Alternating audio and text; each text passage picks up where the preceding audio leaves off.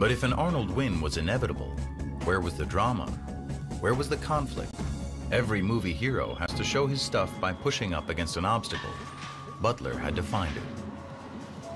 I wanted to find a great antagonist for Arnold, and there was Louis Ferrigno in Brooklyn, New York, 6'8", 270, dark and foreboding. Muscle magazine publisher Joe Weider had already had his eye on Ferrigno.